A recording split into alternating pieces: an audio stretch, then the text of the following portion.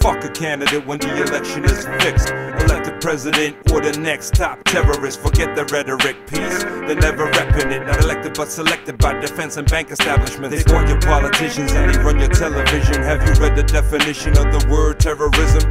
Or they will be selling it through lies and bogus evidence. They are the representatives of defense and bank establishments. Welcome to a lesson in hidden Western history, where plots and schemes against regimes are carried out in secrecy. Propaganda, sabotage, and covert operations through aid subversive rebel groups and overthrowing nations. Say an elected government is standing up against the West, taking their resources back from the hands of the US, when daring to defy these major corporate interests. A plan is set in motion by the World Bank and IMF. These banks then arrange an astronomical sum, a debt so big the target country can never overcome. The money of the loan flows back to Western hands. Never do these measures benefit the people of the land. Not able to repay this nation's forced upon their knees, imposing UN sanctions further weakens the economy, having to succumb to Western corporate exploitation. If the loan was not accepted, I'll tell you what awaits them. Fuck a candidate when the election is fixed. Elect the president or the next top terrorist. Forget the rhetoric piece, you won't be getting it. Not elected but selected by defense and bank establishments. They bought your politicians and they run your television. Can you state the definition of the word terrorism? Or they will be selling it through lies and bogus evidence. They are the representatives of defense and bank establishments. Imagine the country's leadership still remains defiant.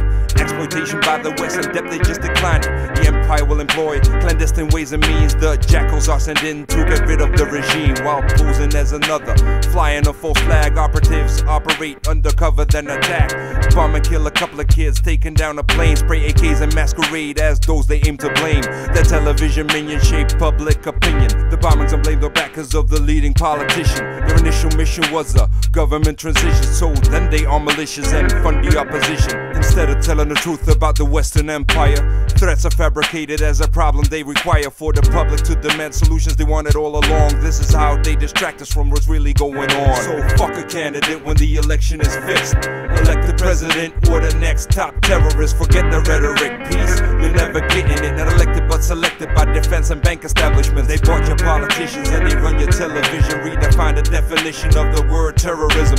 Fear they will be selling it through lies and bogus evidence. They are the representatives of defense and bank establishments. Bought officials coming out to incite revolts and riots. The West may be behind it, but involvement they deny it. They orchestrate an overthrow and place a puppet dictator. If this operation fails, the army gets to fix it later. With the lies and propaganda now in full effect, fabricating evidence of some chemical attack. This will justify the airstrikes and an invasion. The modus operandi to overthrow a nation, to establish army bases for strategic control. Plus the goal is plundering the resources like oil. They aim to please the fascist corporate objectives. To rule the central bank is the Western power essence. Through central banks the banker clans control the money system. If you control the currency, you control the politicians. Monetary power of the Rothschild family. They run the press, the war and oil industries inherently. That's why they're never mentioned in the corporate media. Their plan is now in play with aims of taking over Syria. Through a proxy army they want to instigate a crisis. After Al-Qaeda and Mujahideen they now created ISIS. They took Afghanistan, killed Gaddafi and Saddam. Soon they will be gunning for Russia and Iran. To further this agenda there's an endless war on terror. Which puppet is elected next really doesn't matter.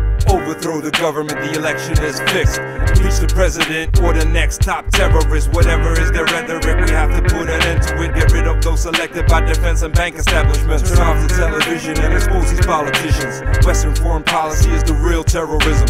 Don't buy what they're selling us. Lies for wars are evident. Let's rise up against defense and bank establishments.